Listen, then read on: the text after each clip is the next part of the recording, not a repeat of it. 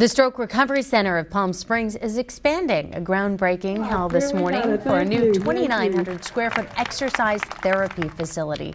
The added space will give more patients an opportunity to undergo therapy at one time with new technology and new equipment.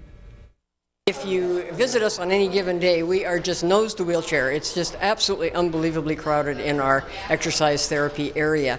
And we have, due to the kindness of a lot of our donors, we are able now to expand our area. We're going to more than double our capacity right now.